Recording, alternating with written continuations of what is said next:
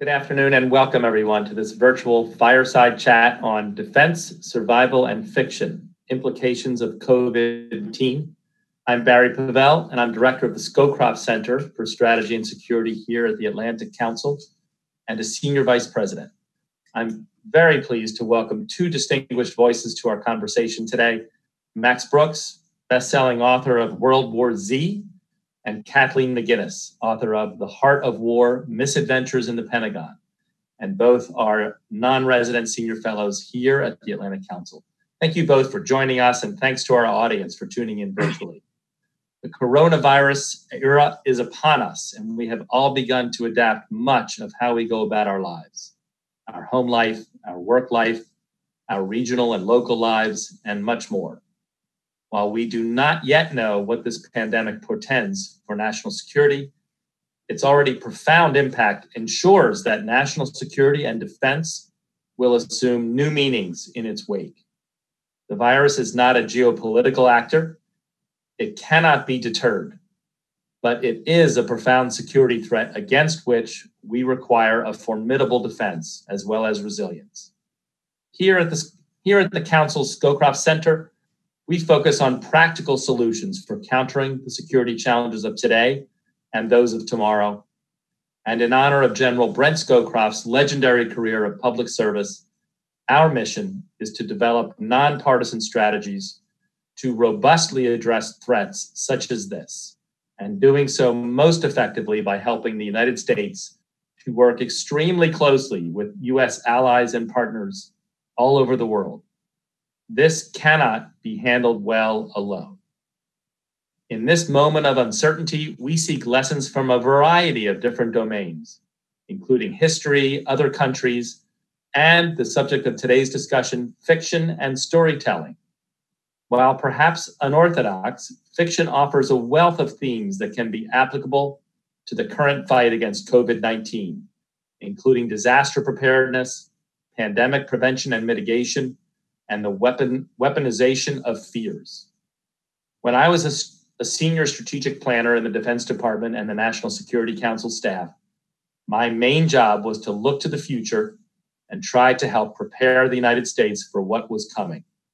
That job required me to use imagination to understand the possible, and that's why even then I engaged people in the creative community. They helped me see what might be coming.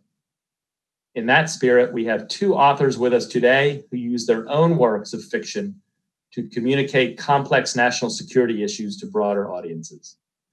We will begin today with keynote remarks by Mr. Max Brooks. His fiction raises awareness on issues of disaster preparedness, crisis management, and survival for his readers, all under the guise of the zombie apocalypse and other themes. His New York Times bestseller, World War Z, An Oral History of the Zombie War, one of my favorite books, was made into a motion picture starring Brad Pitt. And his latest book, coming out this May, is called Devolution. Max, we look forward to your remarks. After Max's remarks, we will turn to Dr. Kathleen McGinnis to moderate the conversation. Kathleen is author of The Heart of War, Misadventures in the Pentagon. She was previously a research consultant at Chatham House in London, working on NATO issues, and she served in the Office of the Secretary of Defense on NATO and Afghanistan issues and stability operations capabilities. Before I turn it over to Max, I'd like to remind everyone that this event is public and on the record. To our audience on Zoom, please do engage in the conversation by asking questions in the chat bar, and Kathleen will take as many questions as she can. Once again, I'd like to thank all of you for being with us for what I know will be a captivating and insightful and even inspirational conversation on the lessons of fiction for national defense and survival in the era of COVID-19. Over to you, Max. Thank you, Barry. And thank you for using that word unorthodox, because to me, the only thing that's unorthodox about using fiction to educate is that it's considered unorthodox at this specific place in this specific time. In the United States of America, in the halls of power in the second decade of the 21st century, it does seem unusual to look to storytellers in order to educate the public. But this is the only time and the only place that has been unusual. Throughout human history, we have always put our important lessons in stories. Why? Because we are emotional beings and we need to be taken on a journey. We need to be enthralled. We need to be entertained. Through this entertainment, good storytellers have also imparted wisdom. That is how societies have always educated their citizens. And no country was better at this than the United States of America. In World War II, the US government under Franklin Roosevelt jumped into the world of messaging by getting Hollywood on board and got all these great writers and actors and directors and said, listen, there's a lot that the public needs to understand because we are a republic and we can't do this without our citizenry. And there's so much that our citizens need to know. And if we just lecture to them, we're either going to scare them away or we're going to bore them to death. So do what you're doing, American storytellers. Keep telling stories. And while you're doing that, infuse it with the all-important facts that the American voter and taxpayer needs to hear. That's one of the reasons that we won. It's one of the reasons that we were able to always maintain cultural superiority during the Cold War with the Soviet Union, is because we were able to touch the souls of people all around the world and make them see why our cause was just. And then somewhere along the line, we lost that. We started to fall victim to a divide between the American people and those who protected them. And it started as a little crack in the 50s, and it widened to the point now that there is a Grand Canyon-sized chasm between the sheep and the sheepdogs. And we cannot afford that chasm now. In an era of plague, of pandemic, the citizenry needs to do its part. The average American, like me, needs to understand what we're up against. And we need to act as one. So how do we do that? We do that through stories. We tell tales where we touch the heart. And in doing so, we nourish the brain. That is why it is important to get fiction writers on board in order for our leaders to effectively lead us.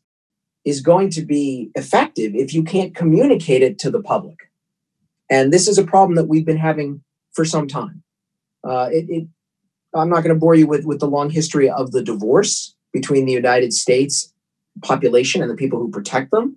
But it is. It started as a little crack in the 50s. It has widened through the decades to a Grand Canyon-sized chasm between the sheep and the sheepdogs. And we saw this. We saw this in 9/11, specifically on 9/12, with President Bush's speech of pray, hug your children, participate in the economy. That was a moment where our government suddenly admitted that they were afraid to ask the people for help, to serve, to sacrifice, to contribute, to interrupt their daily lives. And that was a huge, huge mistake. And it's a mistake we need to correct right now, especially with COVID-19, because a plague doesn't just attack the systems, it attacks everybody, and everybody has to respond. So how do you do it? How do you take these complex ideas that you're all working on and communicate it to schmucks like me, the taxpayer, the voter? You tell them a story. You bring them on board. You get them excited in your story.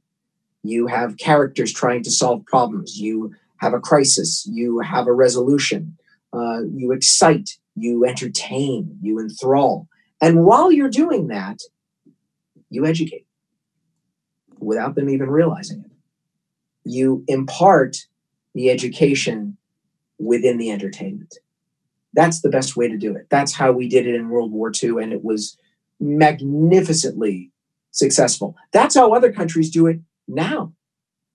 That's how we need to do it right now. Because the problem is, if you're just trying to impart facts to everyday folks like me, you're either going to bore us to death or you're going to put us to sleep. So entertain us. Reach out to storytellers and get them on board. Educate them and let them educate the people. That's what we're going to talk about today is the role of stories in public education and why it is so critical to the health and safety of a republic. And I'm going to pass it on to Kathleen because she's smarter than I am. Go on. Well, I don't know about that, but thank you so much, Max, for those introductory remarks. You're absolutely right. Karen Armstrong, actually a scholar of religion, reminds us that ever since we've been cavemen around a campfire, we have been using stories and narrative to teach each other fundamental truths about our world and who we want to be within it. So it's a powerful, deep connection that we have with storytelling that seems to be missing. But before I get into questions for you, I need to do a couple of housekeeping notes for this conversation. So I'm going to take a break and then get back to it. As Barry mentioned, I am a non-resident senior fellow at the Atlantic Council, but my day job is with the Congressional Research Service, where I'm a specialist in international security. So to that end, I want to make sure it's abundantly clear that any views I express during this conversation are mine alone. They're not those of the Congressional Research Service or the United States government or anybody at all besides me. The other thing I wanted to make sure that you guys on Zoom are all aware of is that you're able to submit questions through the chat function on Zoom, which we're all becoming very acquainted with now. I'm going to, again, as I said, I'm going to speak for a couple minutes and then I'm going to pick Max's brain for a little bit. And then I'm going to try to turn to questions from you guys. So start sending them in and we'll get to them as we can. And we're going to try to wrap this up at around 5:50 or thereabouts. So with all of that aside, I can't tell you all what an honor it is to be sitting here, for this enormously important conversation at an extremely critical time. The coronavirus is testing our readiness and resolve as a nation, as well as globally. We are absolutely inundated right now with statistics about vulnerable populations and mortality rates and ventilators and masks, and we're socially distanced at home, if not sheltering in place. The communities that we national security wonks serve are scared. Frankly, so are we. And right now, what seems to be missing in all of this is context for understanding what we're facing. The context is missing. Now, as Barry mentioned, a couple of years ago, I published my own novel, The Heart of War: Misadventures in the Pentagon. And, dovetailing a little bit on what you just said, Max, from the national security practitioner's view, publishing a novel was terrifying to me. In the world of national security policy, nonfiction reigns supreme. We study histories and think tank reports and other analyses, and we develop measures of effectiveness to guide our decisions. We don't write novels. And in fact, I've actually lost count of how many colleagues have come up to me and said, well, I don't read novels. I don't read fiction. That's a frivolous thing to do. But Charles Hill up at Yale reminds us, and he's quoting him in this great book, Grand Strategies, Literature, Statecraft, and World Order. Statecraft is protean. It's incessantly assuming different forms and presenting new predicaments that are just beyond the ken of established methodologies. And he argues that literature and the arts give us this methodologically unbound way to creatively contemplate our circumstances.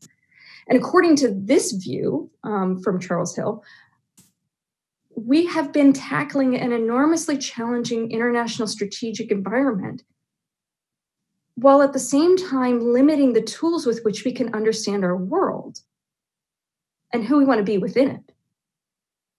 So when I started writing The Heart of War: Misadventures in the Pentagon, which started out as a nonfiction, by the way, I realized that actually it needed to be fiction. I needed a way to creatively explore the Pentagon bureaucracy and to understand what it all meant. I needed to help find a way for people outside the Pentagon to understand the sheer complexities of policymaking and the national security bureaucracy that we've built today. By walking a mile in these characters' shoes, maybe folks both within and outside the Beltway would have a better understanding of the personal and professional challenges that our practitioners face. And only fiction could let me do that. Which brings me to Max. To me, it's World War Z was enormously important and inspiring to me as an author. It brought together storytelling and creativity and fiction with the brass tacks facts about warfare and pandemics. So again, thank you to the Atlantic Council for this extraordinary opportunity to pick the brain of a fellow author that I so deeply admire. So again, for the audience on Zoom, please start sending your questions on chat, and we will get to them in a couple minutes. But my first question, Max, to you is the one that I know is on everybody's mind, right? You recently made a short video on stopping the spread of coronavirus, which I think has had how many views? I think it's something like 15 and a half million people so far have seen it, I think. 15 and a half million people. How's your dad? How's Carl Reiner? And how's Dick Van Dyke? We need to know. As far as I know, they're all fine. And this is exactly why I made the video, to make it personal. Because if you use dry facts and figures about aged populations or the vulnerable or the immunocompromised, that means nothing. But if you make it about a father and a son, then people can identify with it. They can say, wait, I'm a son. I have a father. I don't want to get him sick, so I better make sure that I don't get sick. That's all you have to do with stories, is you make them personal, connect to the heart, and then you've got the brain. Mm-hmm. So shifting gears a little bit then, what are your thoughts on the roles that fiction right now can play in helping us understand this coronavirus pandemic? We can tell amazing stories, and we can impart real facts in it. I mean, I can't tell you how many Americans probably right now know about the term social distancing from the movie Contagion, because that was a well-made movie, but it was a realistic movie. It broke it down how a pandemic would really circle the globe. It talked about science, it talked about politics, it talked about geography, it talked about societies breaking down, but it was all real. Nothing was invented, and that was a great piece of education. And that's what we need to do now. So conversely, what are your thoughts on fiction's limitations right now? For example, I notice in a lot of fictional works and movies that writers, screenwriters, whoever, they tend to assume that leaders either have perfect information about what they're facing and the environments and the risks and trade-offs, or they're Machiavellian sociopaths, or they're hopeless narcissists, and sometimes all three, which is also very interesting. But you mentioned in your opening remarks that there's this divorce, this chasm that has been widened. It's now a Grand Canyon size. Have our storytellers been contributing to that? Yeah, part of it is that. Part of it is on the storytellers, because, well, part of it is the fact that the storytellers of the 1960s grew up in the 1940s. That's why 1960s science fiction was so good, because they had all taken a role in history. It was the greatest generation writing science fiction. Then you got to the baby boomers, and it started to trickle out. And so now you've got Gen Xers and millennials who have zero life experience. So part of it is just good old-fashioned ignorance. They got nothing to say. Because our societies have become so divorced, writers don't even come in contact with people who work in government. There's no more draft. Nobody has served. We've become isolated. So writers write what they know. But there is also a creeping darkness coming from the East, which is China trying to buy up Hollywood studios and promote Chinese soft power through their messaging. It's the same reason that World War Z was banned in China, because they didn't want a book that was critical of the Chinese government, even though it was a zombie story. They saw right through it. They understand soft power very, very well, and they're trying to use it to their advantage. So there's a reason now that my fellow screenwriters are not allowed to mention things like the Dalai Lama. No one's allowed to criticize China. I mean, remember Dalai Lama in the 1990s? He was the darling of Hollywood. Where is he now? Him and Vanilla Ice are living in a trailer somewhere. That is absolutely fascinating. And I think to a national security audience, I think people will find that a little bit frightening, that writers are censoring themselves essentially to conform to Chinese narratives. As a digression, have you seen much government involvement or interaction or consternation about this out in Hollywood?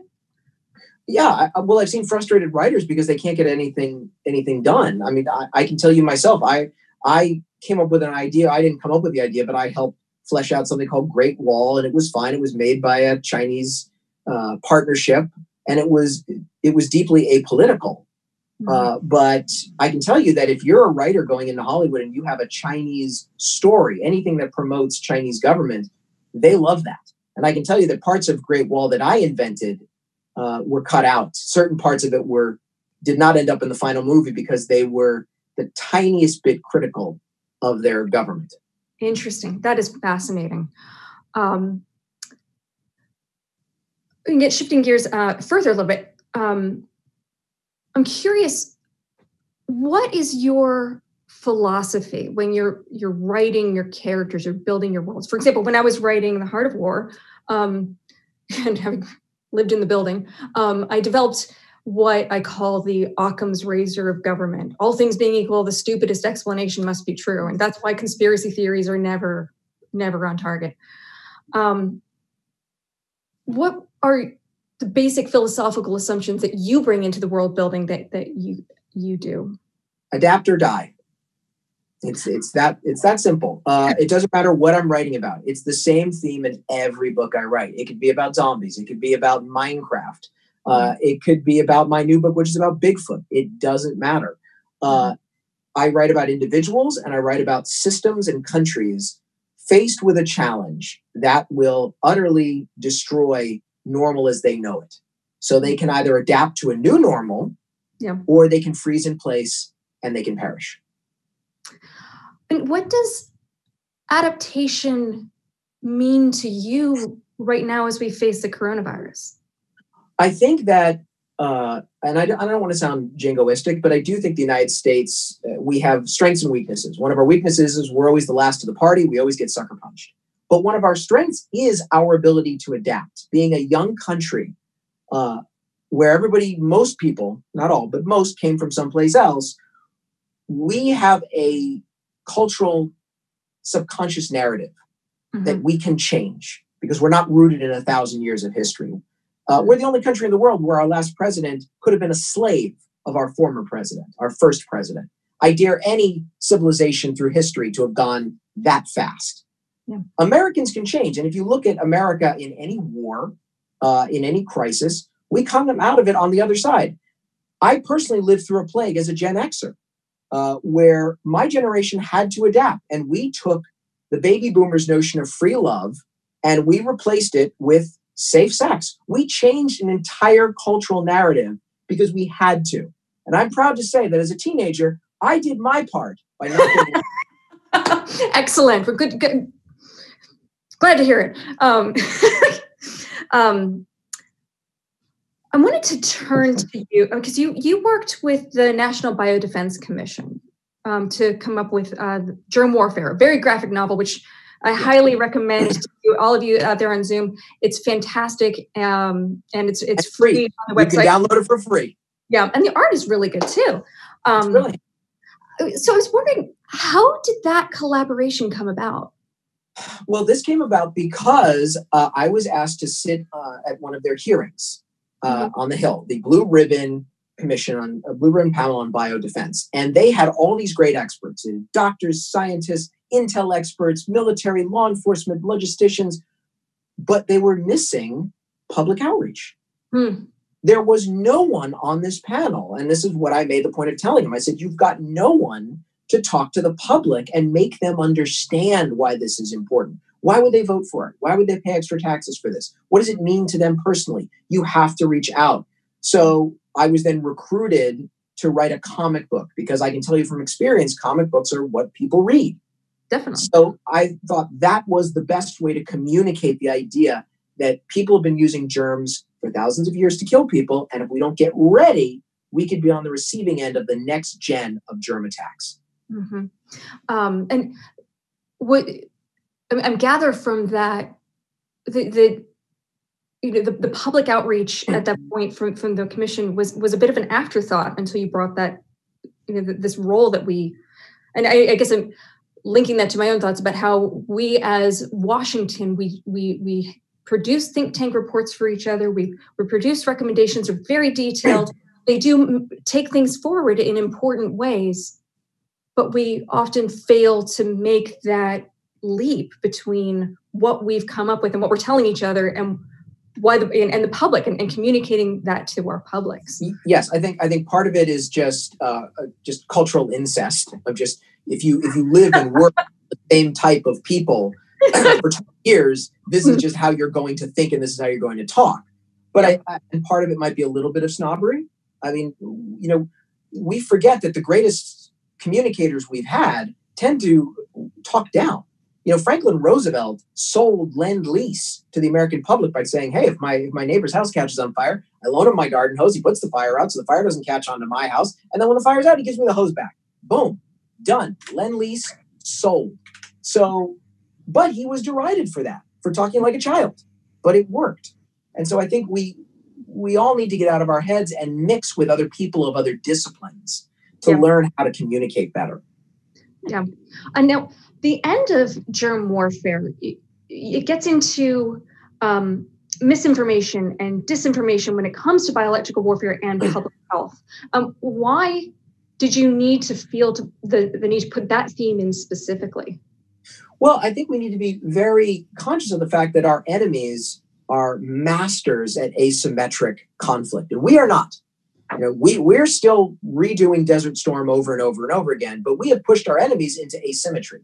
So they are not just good at finding unconventional ways to kick us off the world stage. They're finding ways to integrate those ways. So you can't tell me right now that there aren't some very smart people in Jasinski Square who are thinking about basically turn us. I'm sorry. Sorry. I'm sorry. Oh, good. You can't tell me that there aren't enemies thinking about how to use coronavirus against us. They didn't attack us with germs, but they will seize this opportunity and they will use misinformation. We saw this already, that Russian bots were trying to gin up anti-vaxxer debates just to get people questioning vaccines for the eventual day a pandemic would come. Well, now that day has come. So we need to be very, very careful about who out there is going to use this crisis to their advantage and against us. Well, and as part of that, I heard you mention this concept of information hygiene. I mean, what does that mean to you when what does that concept mean to you? Information hygiene, to me, goes back to the basic concept of common sense. You have an organization that disseminates information. That organization then has to earn trust. It has to be truthful. It is truthful, we trust it, we depend on it. And then we put that in the category of people we trust. Then there are people we don't trust, who just pass along information. And we have to be very careful. We have to vet what's coming where. So if I have an article about coronavirus from the New York Times, I know enough about them to trust them. If I get it from the yoga dude down the street who tells me that I should then go onto Gwyneth Paltrow's site and put one of her healing crystals up an orifice, I go, that is not reliable information. That is called information hygiene. Okay. And I'm reminded of the discussions we had and the capabilities that we had during the Cold War. We had the U.S. Information Agency, we had the Active Measures Working Group, and it was about ensuring that there was accurate information out there. It wasn't necessarily about putting information out there that was flattering to the United States. The calculation at the time was that accurate information builds credibility, and that's what we need in the longer term. I'm going to turn to a question from the audience, which I think dovetails into the conversation we've just been having. Jacinda Carroll asks us, how do liberal democracies develop effective narratives around the way authoritarian countries are communicating about this pandemic? Honestly, I think there's one simple way. We have to build up our free press instead of tearing them down. Because the governments of liberal democracies cannot just blame China, because personally, look, we know the Chinese are hiding the facts. We know that. We know that they are not reporting accurately on sickness and death because they want to spin the narrative that their authoritarianism is winning the day. How do we combat that? Mm-hmm. We don't do this, or you don't do this as people in government, but what you do is you tell the public to trust the free press. Mm-hmm. So if the press reports that the Chinese are hiding it, you then say, we trust them to report the news accurately. That is why in liberal democracies, we have a free press. And I know that governments and the press are always at odds, but they cannot attack each other's integrity as an institution.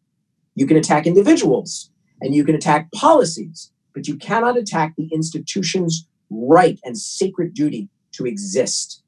Mm-hmm. For all of you guys out there, be sure to keep submitting your questions by chat, and we'll be getting to them as we can.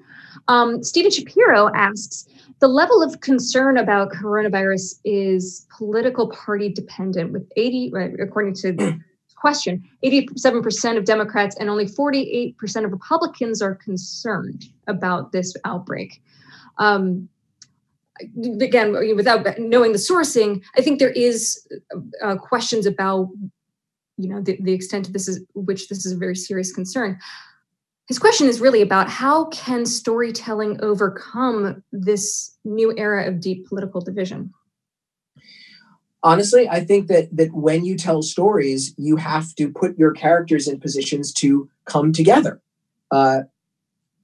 If only half of the Republicans are not understanding that this is real, well, that's on their leadership.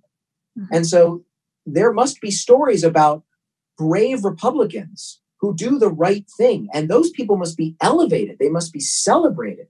That way they can inspire other Republicans. We need a wonderful story of the John McCain moment when he turned to that woman and said, he's about Obama, he's an Arab. And he said, no, John McCain saved the day. We need those stories. We need the story of Colin Powell then following up and saying, what if he was an Arab? So what?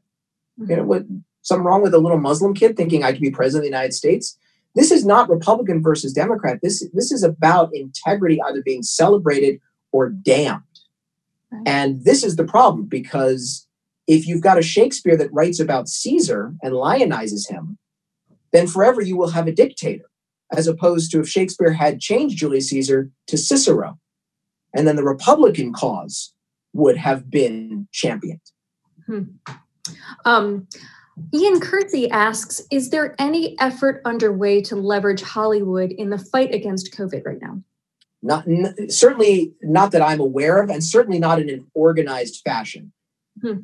If I was in a position of power, what I would do is I would have a central list of talking points that are vetted by these scientific experts, which would then be disseminated not through the celebrities, not through the influencers, but through their managers and their agents, through their handlers, to say, listen, here's what the public needs to know. So you need to tell the YouTuber who does the YouTube show of opening a box and saying, oh, what is inside? They have to open them and say, oh, look, it's soap to wash your hands. That's how you have to do it. And it needs to come from the top, disseminating to the bottom. Otherwise, you risk people having the right motives and just spontaneously making videos. But God forbid, what if they get the facts wrong? Right. So it's a whole of society almost effort to communicate the facts of these. Yes. What we need is a central message like we did with AIDS, a central message and a central messenger like we had with Siever Koop. Siever Koop, one voice, one face, one message, which then disseminated down to celebrities. And then they could get the word out about safe sex. Now, on this theme about Hollywood and shifting gears again back to World War Z, which, by the way, for those of you who haven't read it, it's a very sophisticated, multi-leveled, multinational cut at these issues of warfare and pandemics. And you've got this fascinating character, this director who recognizes the urgent need for morale and confidence building, and the use of movies to do that. Where did you draw your inspiration for that character?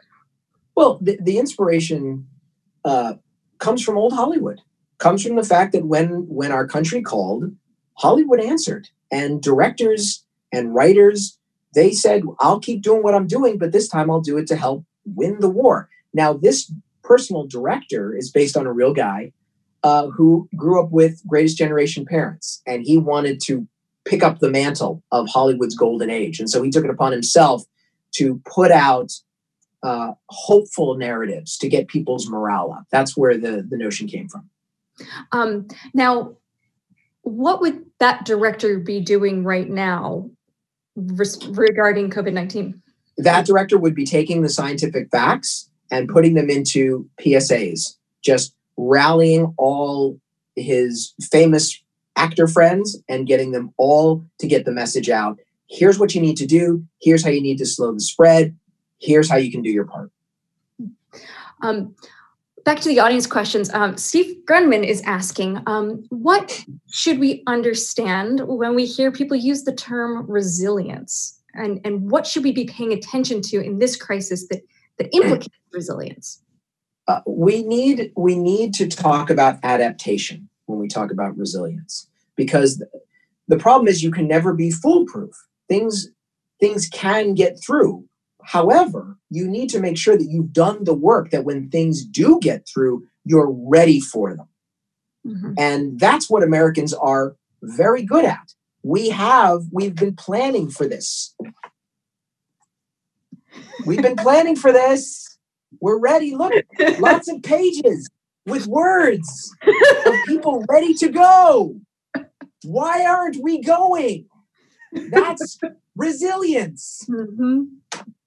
Well, and that sort of reminds me of the National Intelligence Council does its global trends report, and its 2035 report, just looking at what it's predicting out now, it's pretty bang on the money thus far.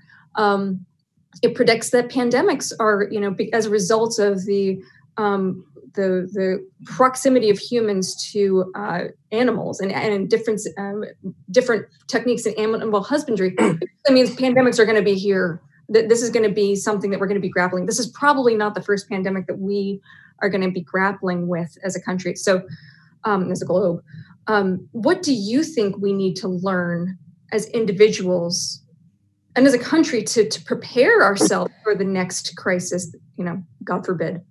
I think we need to re-examine our relationship to public health, and we've become a victim of our own success. This is why we have anti-vaxxers around the world now, because we're 3 generations out from the massive plagues that used to kill and cripple so many of us.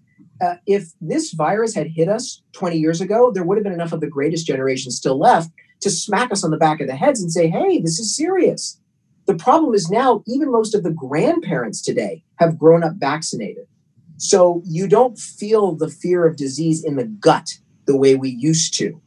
And it's easy to take it for granted. That's why we've been dismantling institutions in public health for years and cutting out biosurveillance all around the world. We need to get back to that. This is unfortunately a brutal reminder that germs are here. And they are not going away. And we need to treat public health the same way we treat national security, because dismantling institutions of public health would be like cutting Strategic Air Command on the eve of the Cuban Missile Crisis. Right. Another question from the audience. CJ Horn asks, I teach military war college students who sometimes lack creativity and openness. Besides our 2 wonderful books, what other novels or movies would you recommend for future national security leaders? Oh my God, Starship Troopers, number 1. You got to do Starship Troopers, because that teaches about citizenry, and that teaches about what it means to serve. Yeah. See, there you go. Oh, look, that's a nice one. Yeah, this one's a great one. Max and I are both authors in it. But it uses Star Wars to teach about strategy and statecraft. I would encourage, actually, I never thought I'd say this. I would encourage people to watch the Star Wars prequel movies. Yes. Because, I mean, Lucas, he outlines the fall of a republic in very scary and very real terms. So I would encourage that. I would encourage everyone to watch the TV show Babylon 5. which has everything: geopolitics, science, technology, war, Star Trek. All of them are good. So I would encourage Battlestar Galactica. There is great creative science fiction that students of military doctrine should be watching right now. And then the other one that I keep raising to every audience who will listen is Charles Hill's, I mentioned in the opening, Grand Strategies, Literature, Statecraft, and World Order. And what he does, it's a fascinating project. He takes great works through the ages and uses them as a prism to understand key challenges of statecraft at the time and the key grand strategic themes that societies were facing. So, Emma is a Jane Austen, fun Jane Austen story, but to him, it's also a story, a parable about faulty intelligence, so on and so forth. So in terms of trying to teach how to explore these issues in a creative way, that I think it's a fascinating and wonderful guide to being able to do so. Let's see here. One more from the audience. Luke Chabro asks, will coronavirus lead to a backlash against globalism in trade, or will it lead to redundancy and resiliency in supply chains, for instance? I don't see why it's not going to do both. I think that there will be obviously a backlash. The backlash was already coming. The backlash was already here. It had been building for some time. We've seen these elections all around the world where globalization caused a lot of winners, but a hell of a lot of losers, and the losers were forgotten. And the forgotten made damn sure that we didn't forget them by voting. So yeah, that's just going to speed it up. Mm-hmm. But I think this is where the government folks come in. The private sector can't wait to get back to normal. Their job is to make money. Good for them. They're supposed to do that. Your job in government is to make sure that they don't forget what has just happened. They have to build in resilience because they're forced to. I'm sorry, but there's no other way. If the private sector was left to its own, my car would have no seatbelts, no airbags, no crash tests, no nothing. My home would have no mandated smoke alarms, no fire codes, no nothing. I would get on an airplane thinking, God, I hope it stays in the air, because there's no one to inspect it to make sure it passes muster. Mm-hmm. This is the role of government. This is why we have government, in order to allow the fire of commerce and capitalism to burn, but make sure it burns in a fireplace that keeps the house warm instead of in the middle of the floor and burning the house down. Yeah. D. West Wrists asks, inherent in your assertion that storytelling can be used to inform the public is an assumption that expertise and experience is valued by both the public and politicians. Does the policy community, in your view, have a role in trying to address the lack of trust in experts that seems to exist in the general public right now? Yes. Oh, God. What do you do? Yeah. No, look, first of all, we are reaping a bitter crop right now because we have been sowing seeds of doubt among experts if they didn't agree with our particular political agenda.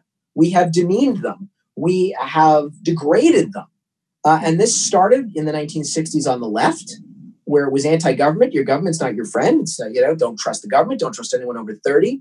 But then the right picked it up in the 1980s because they wanted to make money. And so they said, government's not the solution to our problems. Government is the problem. So you now have the left and the right chewing away at the center. And there's very little center left. And now look what's happening.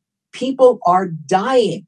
And a hell of a lot more people are going to die, unfortunately, before this is over, simply because we did not respect expertise. And if we learn anything about this, if the dead have not died in vain, is we will come out of this with a renewed respect for expertise. Karine Rushanian, excuse me if I butchered that, asks, how can U.S. news organizations communicate message to foreign audiences about coronavirus and counter disinformation? Do you have any thoughts on that? Yeah, I think that you obviously, the news has to do what the news is supposed to do. Just tell the truth. It's that simple. And I say this to all news organizations.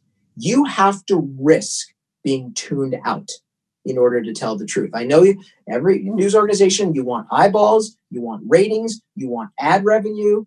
I know that we live in a capitalist news society, but at this point, we all have to tell the truth, regardless of the price. Because if we don't, a lot of our fellow Americans are going to pay a hell of a lot higher price than lost ad revenue. So trying to bring some of these themes that we've discussed together. If you were world building, a novel or a graphic novel in the post-COVID-19 world, what assumptions would you bring into it? What would it look like to you? I don't like predicting the future because nothing makes me cringe more when I read other people's books who predicted the future, and I go, "Ooh, wow." But I will say that my work in World War Z was just looking back at the past, and I will tell you that plagues come in cycles. And what happens is there's a plague, we're in denial, and then we tip over into panic, and then we get our act together, hopefully before too many people die, and then we find a solution and we get through it. And then, unfortunately, we reach a point of forgetfulness. We have to be very, very careful not to reach that point of forgetfulness. I mean, I remember reading an article with, it was Harvey Fierstein, who said, so many of my dear friends died because of AIDS. And we did so much to try to protect our community. And now I see this next generation of young men just throwing their lives on the crap table, just forgetting everything they've been taught. And I think we need to take a page from that and make sure that when we bury our dead, when we heal our sick, when we try to put everything back together again, we must never forget what we went through. And avoiding that collective amnesia. And that's something, again, that storytelling can do for us by building empathy, by building stories resonate, facts sort of tend to dissipate. Yes. We must tell these stories of what the time, we must remember the journalists now must be authentic records keepers of what is happening now. So later, the storytellers can properly communicate, educate, and entertain future generations about the times we're living in now. So you are releasing Devolution on May 12th, in the middle of all of this. Maybe not. Who knows? Oh, okay. Well, theoretically. So, without spoilers, what are some of the themes that you raise in Devolution that might be relevant to today's conversation? By the way, you can pre-order your copy on his website, maxbrooks.com. So it'd be interesting, what are the themes that you've taken forward that might be resonant? Well, you can judge for yourself if these themes are relevant, because the story is about a group of very highly educated, very highly paid, top of society, living in an idyllic community. And it's right in the Cascade Mountains, and it's an eco community, but it's a high-end eco community. It's smart homes, solar panels, computerized. You tap your phone, a drone delivers your fresh same-day delivery groceries. So you get all the comforts of the Upper East Side of Manhattan, but then you get to go for a walk in the woods, and everything is perfect until Mount Rainier erupts. And these people are completely cut off. Okay. And they have no plan, and they have no emergency supplies. And these lovely, as I said, highly educated, highly paid, intellectual David Sedaris fans have no idea how to change a light bulb. Okay. But they are completely caught unprepared. And I can say this because David's a friend of mine. And that is not the worst of their problems, because as they scramble to try and feed themselves and fix these beautiful homes, something else is stirring in the woods that is also very hungry and has realized that it is coming up against a pen of sheep. I can't wait to read it.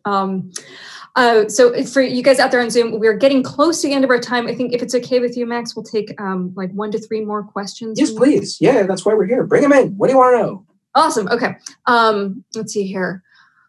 Kamal Unal asks, is a collective multinational response against the coronavirus possible? Or will, in your view, each state to try to deal with it individually? Oh God, no. We have to deal with this all together. This has been the problem. We've been dealing with it country by country. And now in this country, we're dealing with it state by state. which is just suicidal because the virus doesn't care. The virus is not going to stay in New York. The virus did not stay in China. It didn't stay in Iran.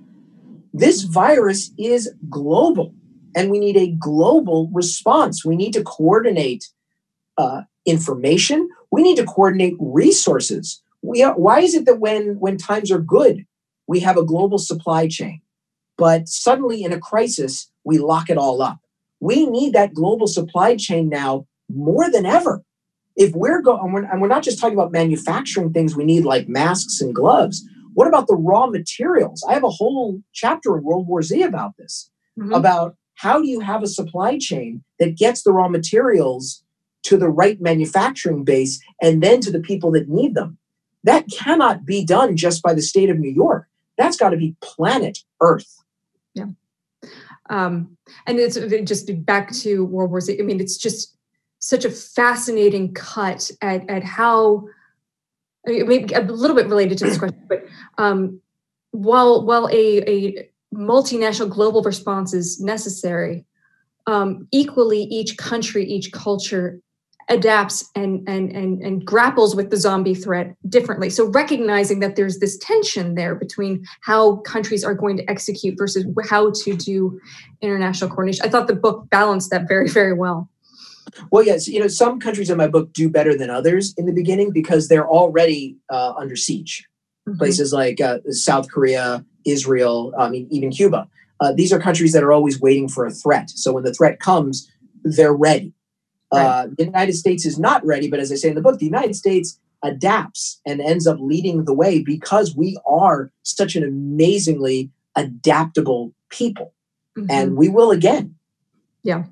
I also thought that it was absolutely wonderful the way the Chinese government in that scenario was hiding the virus in plain sight and the showing how, again, getting back to these questions of statecraft and how we do strategy. Like, we don't have perfect intelligence. The Iraq War tells us, in 2003, we don't have perfect intelligence. And I thought that was really well brought through in the book.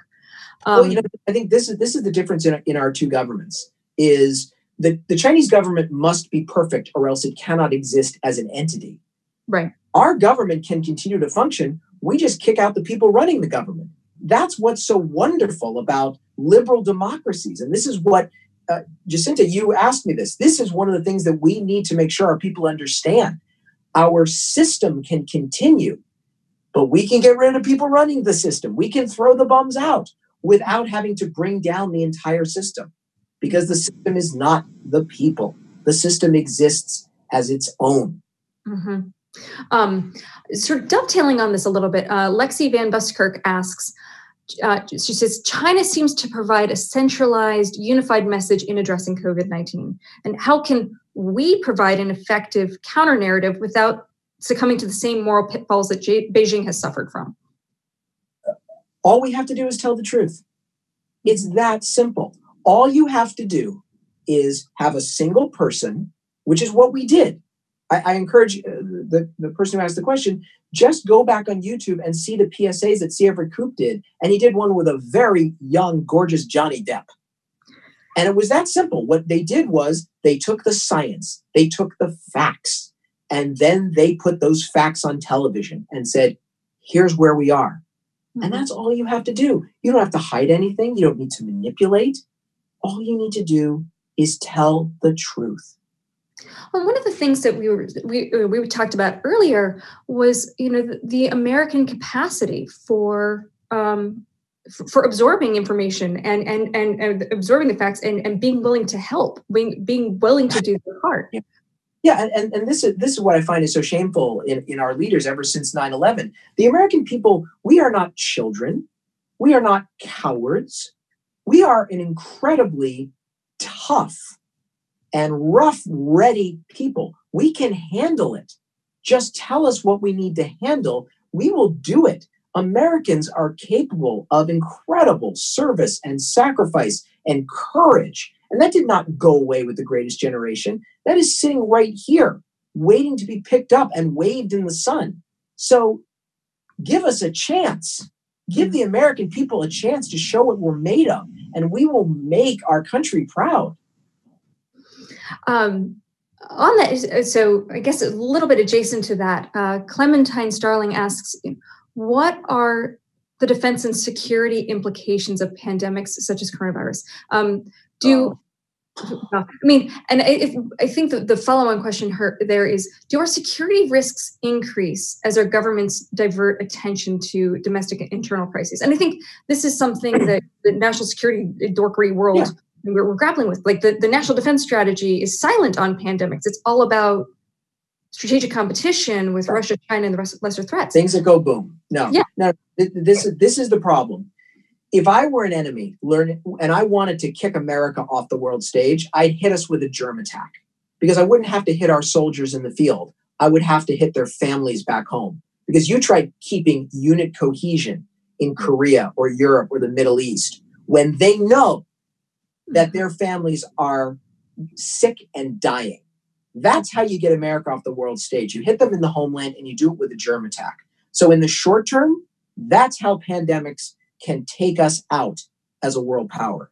In the long term, it will depend on who recovers quickest and who is able to furnish aid and comfort to the countries in the middle. Because there's a hell of a lot of places in this world right now that can't help themselves. They just don't have the resources. And their people are going to get sick, and their people are going to die. They're going to need doctors, nurses, hospitals, medicine, and equipment. Mm-hmm. Now, is that aid going to have a red, white, and blue sticker on it? Or is it going to have the Chinese red banner? Because I guarantee you, whoever gets in there first with aid and comfort is going to win a generation of goodwill. And we've heard this from our soldiers. I've heard this firsthand from soldiers in West Africa during the AIDS crisis. We got in there, we did what we had to do. And these soldiers have told me that the United States of America has bought itself a generation of goodwill in West Africa. If we need to get in there for any reason, the door is open. Wow. So we need to watch very carefully, because if China gets into other parts of the world before us, we're done. You know, that's such an important point, especially for the Washington and I think a lot of academia communities as well. You know, we're trained to think about hegemony and power in military terms. You know, that's, you know, that might equals right, those sorts of calculations. But, you know, Gramsci tells us that, you know, hegemony is based on, like, people have to decide that you're going to be the hegemon. You can't do this without the support of other people. It's a community decision. And that's how soft power leads into this as well. So I think that's a great way to sort of show this pandemic may end up having implications for global leadership and challenging our conceptions of what power means in the international system. Well, just think about it this way. Think about it from a historical point of view. The reason we have bought ourselves a half century of peace and prosperity around the world is because the leaders running the world right now were children when our GIs came in, after we bombed them, after we fought their families. We came in with penicillin and with K rations, and we rebuilt their hospitals and their schools and their roads. And this has nothing to do with this. This is all here. Mm-hmm. When you're a child, you have an emotional response to kindness. And when Americans came in with kindness, we basically bought the world generations of freedom. And we need to think about this now. Absolutely. I mean, and then another thing that's, you know, dovetailing into that. So, for example, I grew up during the Cold War. I grew up in England. We had, at the height of the Cold War, stationed in Europe, 400,000 troops. So you think about that. You think about families. That's like millions of people, millions of Americans living in European countries, working with, interacting with, having de facto cultural exchanges with their European counterparts. But after the end of the Cold War, we brought a lot of that infrastructure home. What does that mean for transatlantic relations? No, this is why, I mean, let's be honest. This is why Russia's our enemy now. I was in Russia in 1994 and I watched them collapse, and they were waiting for a Marshall Plan and they never got it. And there was a vacuum. Mm-hmm. And Putin roared into that vacuum and said, I will keep you safe by keeping us strong. Mm-hmm. We lost Russia. We lost. And I'm telling you right now, when an African child is coughing with COVID-19, coughing nearly to death in a hospital, and she opens her eyes to see a doctor putting an oxygen mask that's going to save her life on her face, we need to ask ourselves, is that doctor going to be American or Chinese? Because that little girl is going to grow up to possibly become the next president of her country. Mm-hmm. Who is she going to know in her heart, in her gut, who is a friend? And to close the conversation, because we're at 6 p.m., that's a really great way to sort of bring us back to the big theme of our conversation today, which is the role of fiction, right? Fiction doesn't just help us predict or think about the future. It helps us build empathy with our fellow humans. It helps us walk a mile in their shoes. And so fiction is an enormously important tool for all of these reasons that we've had discussed today. Max, thank you so much for your thoughts. We all very much appreciate it. This has been a delightful conversation, although the topic has been quite scary. Thank you all who've been participating and tuning in through Zoom. I think the recording of this is going to be available on YouTube a bit later. But thank you so much, everybody, and have a great evening. Thank you very much. Take care, everyone.